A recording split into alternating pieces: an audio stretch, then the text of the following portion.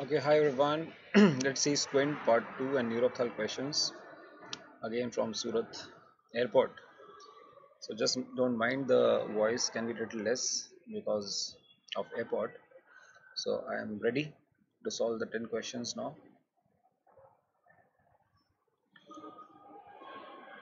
The first question is primary gaze and right eye is looking straight and the left eye we can't see anything. There is a ptosis and no pulse is been asked. So we can't see left eye. There's no squint in the right eye. The reflex is looking straight. Which of the nerve pulses of the option given, fourth nerve, sixth nerve, third nerve, has ptosis? Only one, that is third nerve supplies LPS. So this is a ptosis. So this has to be left side third nerve palsy. If we elevate, then I will see down and out eye. Down because of SO, out because of LR, hypo and exotropia. Even pupils can be dilated because third nerve supplies the uh, efferent of the pupil pathway. Pupil reactions are lost, near reflex is lost. That is the point you should know in third nerve palsy. Here question is just by common sense. See if you know ptosis is there only in one nerve palsy. See if they want to ask you a question, they can ask you a question in the image of only of third nerve, fourth nerve, sixth nerve. Third nerve will have ptosis, sixth nerve will have esotropia, fourth nerve palsy will have hypertropia because SO is not working, eyeball will go up. Again, sixth nerve palsy esotropia, fourth nerve palsy hypertropia, and third nerve palsy down and out eye with ptosis.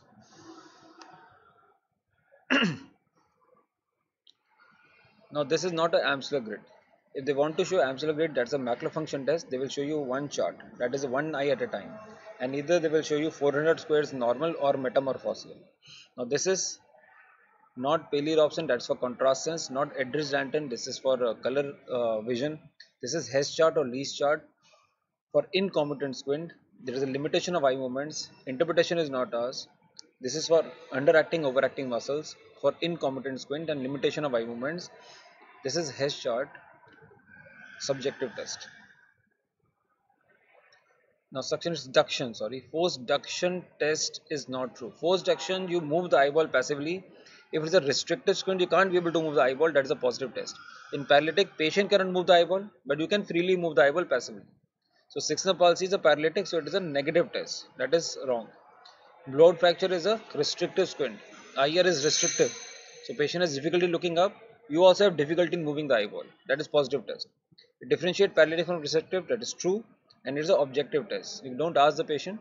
You try to move the eyeball passively. It is negative in paralytic squints. That is the answer of this question. Now squint has binocular diplopia. When both eyes are open, then the patient has diplopia. And you close any eye, the diplopia goes away.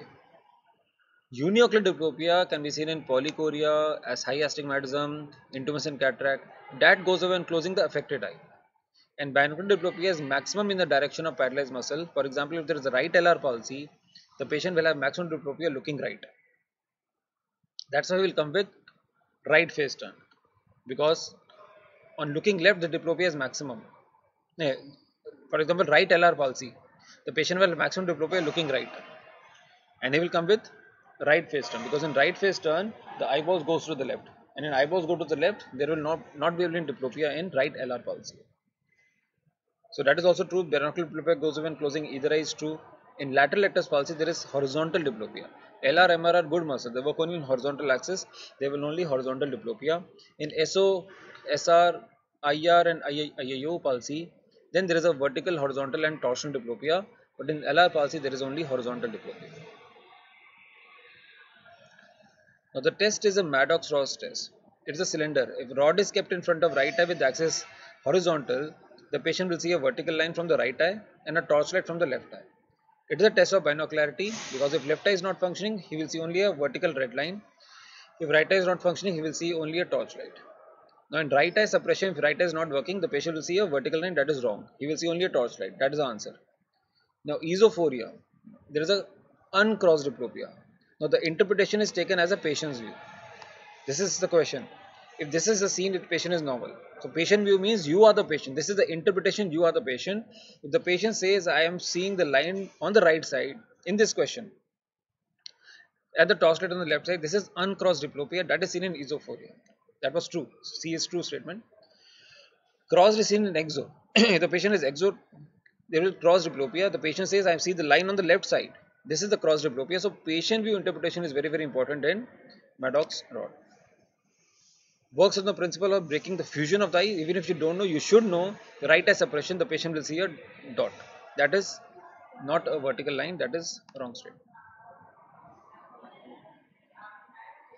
Now this is right eye straight, left eye inside, left esotropia of 45 degrees. Now if this picture is a 6 nerve palsy, which cannot be the cause. Now this is 6 nerve palsy, huh? LR palsy, that's why left esotropia. The cause can be affecting the sixth nerve in any of the pathway. SOF, cavernous sinus inside the orbit, diabetes, hypertension is the most common cause, ischemia. Trauma can cause this. Cavernous sinus lesion on the same side can cause this.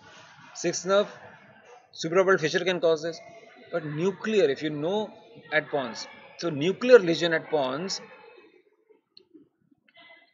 has supplying to the same LR and opposite MR also via medial longitudinal fascicles, internuclear uh, internuclear fibers.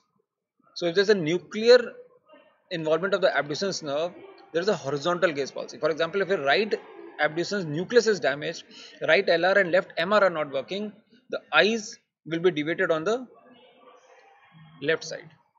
Conjugate, and there is no diplopia there. So this cannot be. This is only one eye squint.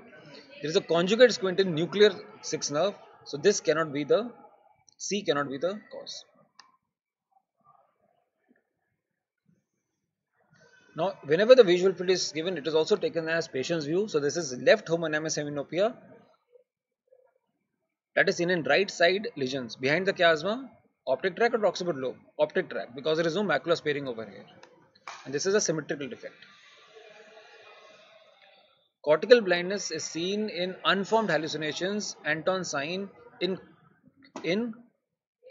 occipital lobe lesions. Both occipital lobes are damaged.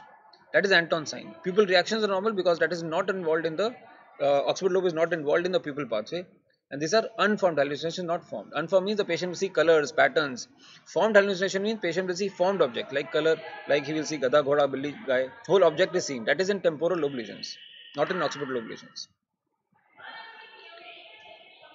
Now patient has right hypotropia, right eye is going down. The squint is increasing on looking right. Right hypo means either the right elevators are not functioning or left depressor not functioning. Maybe the left eye is up. So right elevators are right SR and right IO. And left depressors are left SO and left IR. It is increasing on looking right means just choose the right side muscles. Means either the answer is right SR or it is left SO. And superiors come with opposite head tilt. The patient is coming with left head tilt. Right SR palsy comes with left head tilt. That is the answer. Left SO palsy comes with right head tilt. I shared a past 3-step test question also on YouTube. You should see that. A 20-year-old girl has decreased vision in the left eye, painful eye movements in a girl, vision left eye, pupil reaction are sluggish, blurred optic margin, peripapillary goes in favor of optic neuritis. And painful eye movements, optic neuritis, that is demyelination, ultimately multiple sclerosis. Investigation for multiple sclerosis, MRI, brain and orbit. To know, radiology question, to know the brain involvement, periventricular plaques, Dawson fingers. That is the investigation of choice to know the optic nerve status and the brain status also. That's the 10 questions.